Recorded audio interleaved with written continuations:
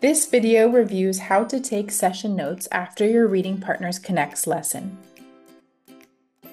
When you click the Complete Session button at the end of your session, Reading Partners Connects will automatically take you to the session notes page.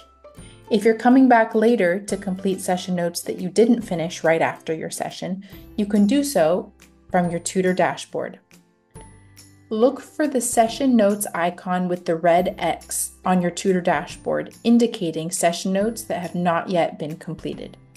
If you're not seeing it immediately on your tutor dashboard, you can use the Select Dates button to select the date range of the session that you know that you need to take the notes for.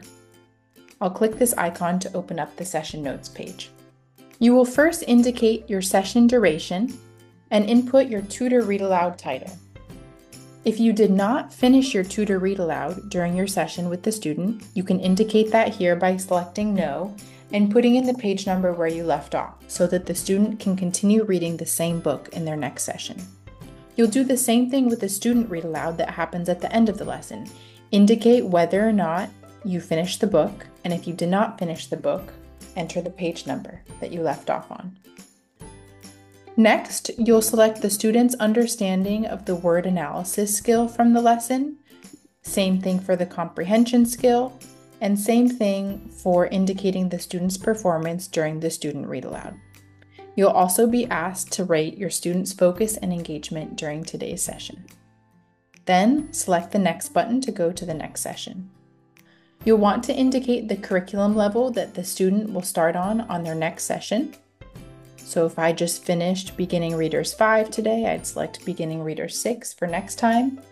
And then you'll want to also include where the student should start in their next session.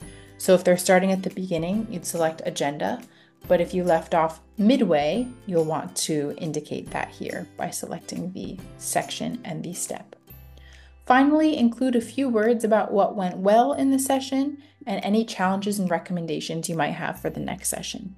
When you're done, press the Finish Notes button in the lower right-hand corner to submit your notes.